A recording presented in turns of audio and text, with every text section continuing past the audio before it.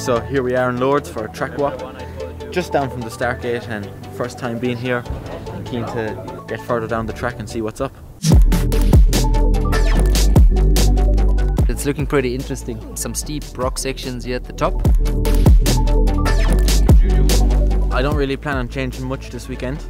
I never really do, but this winter we've done some test camps and I feel like we have a really good base setup, so I don't feel the need to be changing everything, bike styles.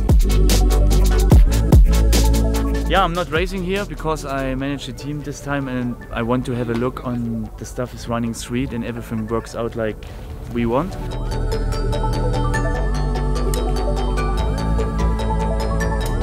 There's a lot of places where you have to be clever and think about lines and your braking, rather to go slower maybe than fast, to set up for the next section better. I go into this turn.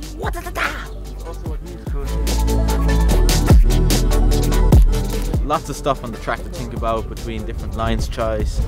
Not as straight as before. They've put in quite a lot of awkward turns. There's for sure lines are going to change, but keen to get in the bike and see how the track rides.